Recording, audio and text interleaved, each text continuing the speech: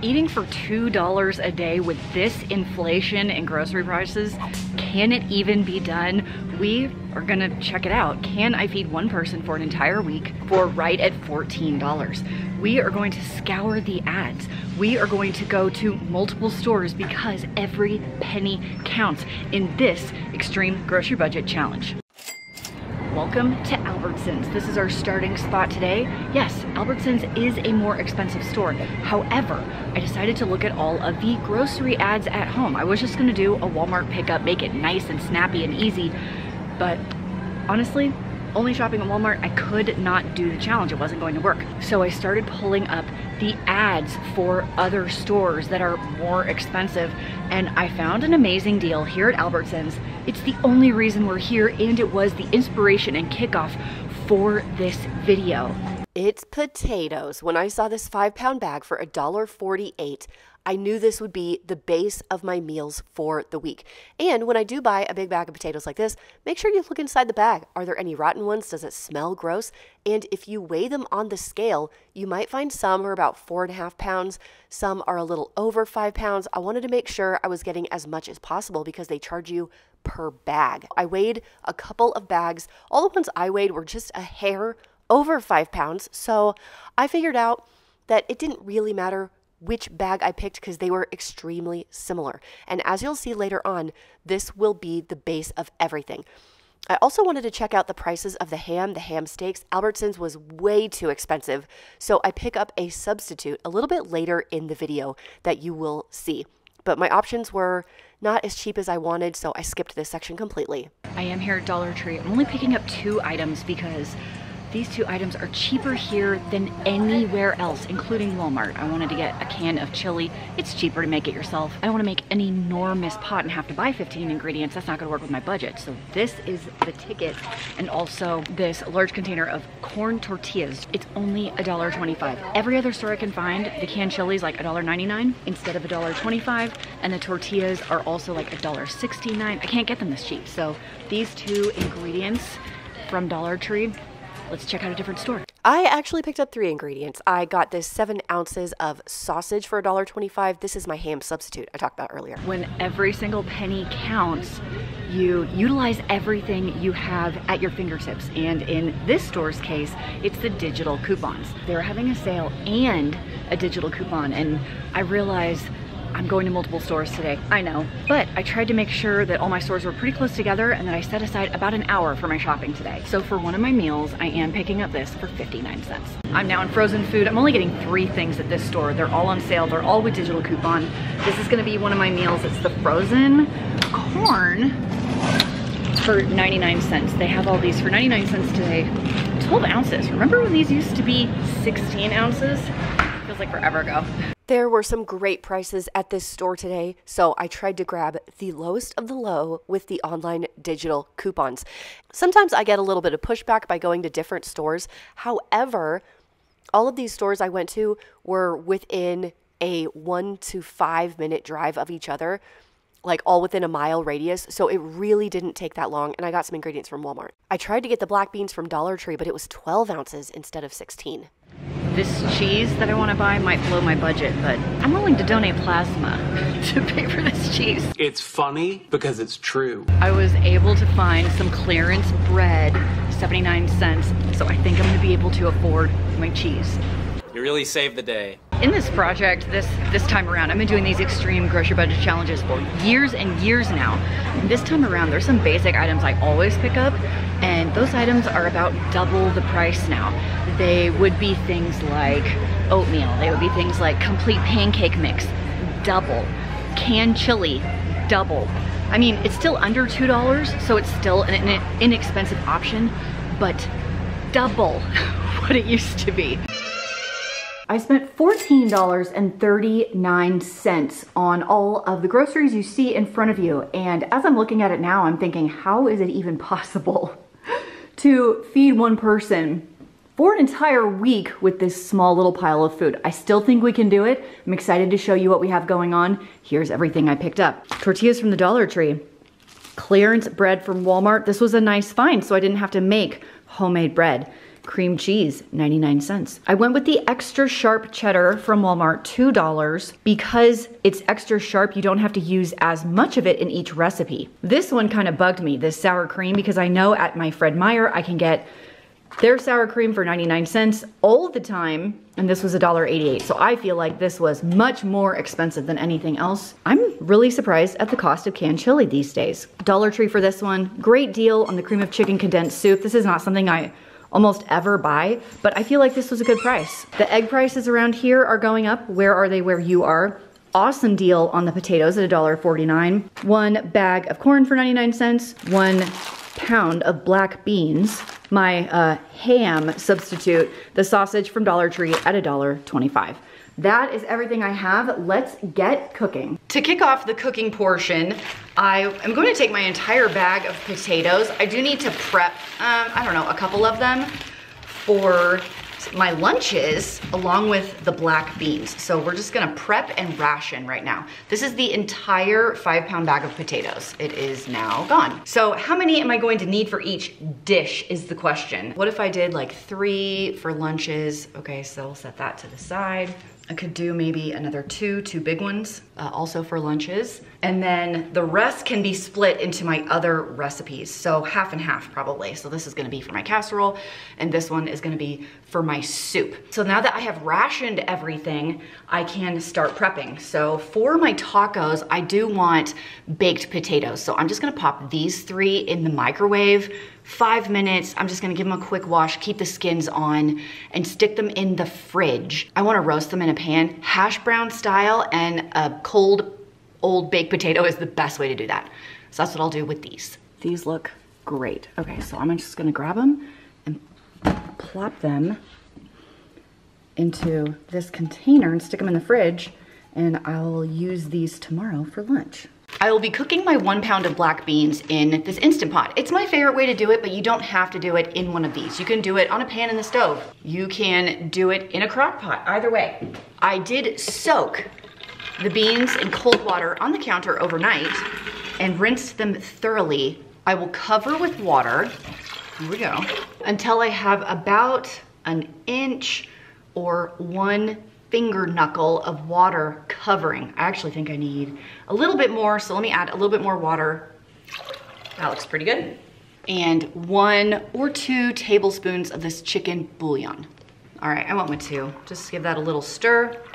Make sure it's plugged in. And before I put the lid on, I like to just make sure the sealing ring is totally under this. It is, it looks fine. And I will hit the bean button over here for 30 minutes. It feels like a little long because I soaked them. Let's go down to 20. And hopefully that will get started, and I'll see you when these are done. Can we do an entire week's worth of breakfast with these 2 ingredients? It feels crazy, I know, but I am telling you, eggs and toast or an egg sandwich is literally one of my favorite breakfasts. It's what I eat most of the time. This is my go-to. This is what I already do. This isn't even like a struggle for me. Oatmeal would be more of a struggle for me. So because there's only 12 of these and there's 7 days of the week, we can't do 2 every single day. So 2 of the days will be 1 egg. So I believe 2 of the days will be a sandwich. The other 5 days will be 2 scrambled eggs and some toast. So let's go ahead and slice up our bread. Let's make a sandwich. All we need in addition to this is salt and pepper and some kind of cooking fat. Could be butter, could be oil, could be anything, doesn't matter. If you're lucky and you have some jam sitting around, that would be delicious as well, but it's not needed. Okay, I'm gonna use butter because it makes really delicious toast. And I am gonna toast my bread right in this pan. The same pan I'm gonna cook my 1 egg for my egg sandwich today. So, got my bread, I'm just gonna plop it right there in the butter. We'll flip it over. It'll be delicious. When I do the first flip, I will sprinkle just a little bit of salt. If you haven't tried it, you should try it. It's amazing. Of course, you could use a toaster to make this toast. You don't have to do it in a pan, but I am telling you, it's more delicious like this. It is more delicious. So if you've never tried it, I would encourage you to try it. It's amazing. Look how good this sandwich looks. It was enormous. It was bigger than my head. And don't mind me, I kind of burned my mouth on the hot egg right there, but it's fine. This was so good. You could even put it in a baggie and take it with you if you're in a really big rush. 2 pieces of toast, 2 scrambled eggs. This is literally my favorite breakfast. I have it like 5 days a week. It's so good. And if you haven't made your toast like this, just in a pan, you need to try it. It's fantastic. And if your eggs taste bland, you just need more salt. That's the secret. This is my breakfast for 5 of the days of this week. No regrets. It's so delicious. This is going to be most of our lunches for the week, in addition to leftovers from the other meals. Isn't it amazing that this tiny little bag of dried black beans can create this huge container? Like, this is really a lot of food. Baked potatoes that have cooled in the fridge, and I'm gonna use my tortillas as well as the cheese to make some garlic black bean and potato tacos. I'm gonna cook one at a time. So these 3 potatoes will give me 3 days worth of tacos, quite a few of them. So I'll put the other 2 back in the fridge. We're just gonna do 1 day's worth of filling right now. And then once I run out of these potatoes, we might just have to do black bean quesadillas, which is also fine. And I'm basically gonna do a garlic hash brown with these potatoes until they are nice and crispy. And I wanna cook up my corn tortillas here, just here on the flame. You can do it on a pan too. 3 tacos every day for lunch this week. And if you're into sour cream, I do have this for a little dollop on top. I didn't even use all my filling. I don't know about you, but I could eat tacos every day. For my first dinner, I'm making a potato corn chowder. I'm gonna kick it off with whatever oil or fat you have in your house. I have bacon fat right here. You could use a vegetable oil, an olive oil, butter, whatever. It does not matter. I'm just gonna get my potatoes cooking real quick. If you happen to have an onion, that would be great, but you don't need it. I am kicking it off with about 5 cups of diced potatoes. I washed them really well so I could leave the skins on, and there's so few ingredients in this. I'm using this shallower pan because I'm only cooking for 1. If I was cooking for my family of 6, I would use this larger soup pan that's sitting over here, but I'm using that for something else. It's a secret surprise dinner. And I will be using salt and pepper pretty liberally. They are the basis for every meal. You don't have to have a lot of other stuff. It makes it nice, but it's not necessary. So I just have some kosher salt here. Potatoes can handle a lot of salt. And I just have some fresh pepper. You pick up as a way of go, okay? Come on now. Of course, this isn't fresh. I got it for table pepper and I ended up getting the wrong grind, so I'm trying to use it in my cooking. And I want this to be a little on the spicy side, so I'm gonna go pretty heavy. And this next one is a slight additional cost, but I do think it's worth it. If you don't have onions, I do have this onion powder. I'm only gonna be using about 5 cents worth of onion powder in here. It's about a teaspoon, a good amount of this. So we will just saute these until they get a little bit of a crust, and then we will add our stock and our remaining 2 ingredients, and it literally is as easy as this. I have about 3 cups of chicken broth. I'm using the bouillon cubes, so the potatoes are barely covered like this, and I'll simmer this until the potatoes are barely cooked through. It's gonna take 15 to 20 minutes or so. 15 minutes later, it's time to add my bag of corn. I will add this entire bag and my entire block of cream cheese. Oh, maybe half. Let's start with half and just see what it tastes like. I can always add more. I usually do an entire block for my entire family. I'm trying to remind myself that I'm only cooking for 1 here. I'm not used to that. Okay, there's 4 ounces of cream cheese. And it's gonna take a while for that to soften and melt all in there because it's straight out of the fridge. So I'm gonna let this go for another 5 minutes or so. I will check back in with you then. All right, I just did a taste test and this is delicious. So I'm gonna leave it just like this. I believe this is easily 3 dinners, so let's dish it out and see what it is that we are working with. And I did end up with a half a block of cream cheese left over that I can totally use for my ham and potato casserole. Okay, let's dish this. Okay, I wanted to see how many cups I could fit into this bowl. This is a pretty big bowl. What do you think, 2 cups? That feels like a good serving. Okay, that is 2 full cups of soup. So I'm gonna dish out the rest into storage containers and see what we end up with. I ended up adding a whole nother half a cup to this. So I have 2.5 cups of the chowder here, and then these 2 containers for 2 more dinners. So I have 3 dinners right here. This is so good.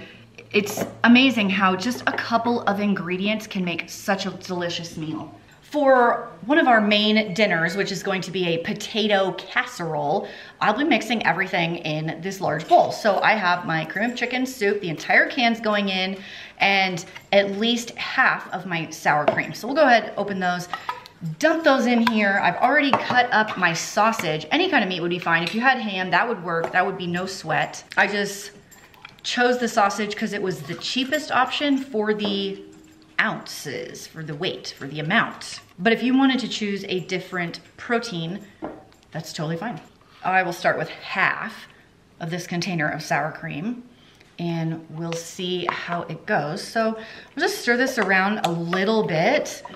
I will most likely need to thin this out a hair. I think I'm just gonna add some water. If you had milk around, that would work. Chicken broth would also work. Not crucial, water's fine. Here comes my diced sausage. Yes, I know they look like hot dogs. It'll be fine. And I have 1 cup of water going in here right now. I'm hoping to make 2 8x8 casserole dishes of this. Okay, I know this looks like super weird right now, but it's your standard casserole, which where you like dump creamy looking things in a pan. I'm now gonna add a good old handful of my cheddar cheese. That's probably 1 cup of shredded cheddar cheese. Got about 1 teaspoon of pepper going in, 1 teaspoon of salt, and now I will very carefully mix in my shredded potatoes. I shredded all the potatoes that I had set aside for this casserole. Here come the potatoes. And I did save some of my cheddar cheese to go on top. Trying to be super careful here so it does not turn to mush. I do prefer to use a shredded hash brown when I make this casserole usually, but the whole potatoes are definitely cheaper. Here are my 2 casserole dishes, each 8x8. Let's divvy this up half and half. And my oven is preheated to 350, so there's 2 ways you can do this. You can cook all of it right now and just eat it as the week goes on. Another option is to cook one and put the other one in the fridge covered up and cook it in a few days. I could probably eat 3 dinners out of this pan and 3 dinners out of this pan, so we're looking at 6-ish dinners out of these 2 pans. If you wanted to bulk it up a little bit, you could purchase some more frozen veggies or canned veggies, have that on the side. That would be great. And if you used an actual ham instead of my sausage here, you could have extra of that on the side as well. I prefer green beans with this casserole, but of course you can do whatever you want if you have the extra dough. AC said you had some dough for me. These are ready to go into the oven, 350 degrees for about 30 minutes or so. I have set aside 2 potatoes for 2 lunches. We're gonna do chili topped baked potatoes. I do have some cheese that I will be putting onto this. So I have this cleaned potato. I poked it with a fork and it's gonna go into the microwave for, I don't know, 4 minutes, 3-4 minutes. And then I'm gonna heat up my chili just in a pan, and I'll use half this can for today, half this can for tomorrow. If you would like a copy of all of the recipes from today's video and a shopping list so you can recreate the things that I made in this video, I will have all of that down in the description box below. Was it the healthiest week of food? No, probably not. It feels impossible to do that with only $2 a day to feed a person. $14 for an entire week with today's grocery prices, but we made delicious food. I was satisfied, I didn't starve, and I'm looking forward to doing the next challenge at $3 a day. What will $21 bring us in the way of creative meals? And of course, if you truly are struggling with food, don't forget you can always reach out to your local community.